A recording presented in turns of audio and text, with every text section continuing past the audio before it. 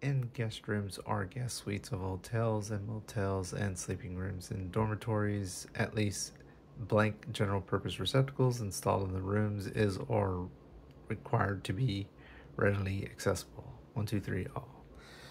What we'll do is we'll just go straight to the index, and we're going to be looking up guest rooms. It's going to be the easiest way to find this. Guest rooms are kind of a little niche category, and so we'll just check it out. So G guest rooms, and then it says tamper resistant receptacles. We're not looking at that. We're looking at outlets. Technically, receptacles and light fixtures are all outlets, and so we'll go to 210.60, 210.60,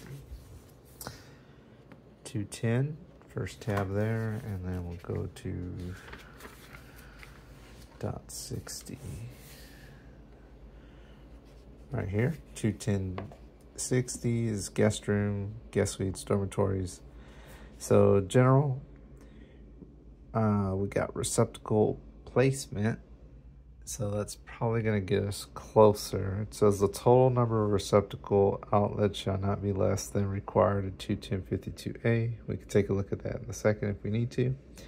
These receptacle outlets shall be permitted to be located conveniently for permanent furniture layout.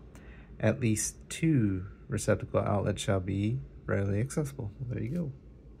So the answer is 2. This one was a pretty straightforward and easy question. Not too hard to find the answer.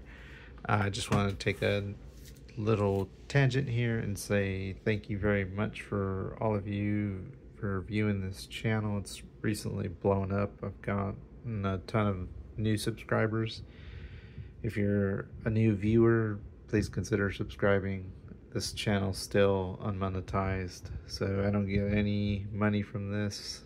I'm really doing this for the benefit of everyone out there trying to pass their journeyman's license. I really truly believe in lifting this industry as a whole, and how we do that is getting more people licensed and more people out there who are able to interpret the code and do more professional work. So I believe in the mission, and again, I want to thank you for watching these videos. It means a lot.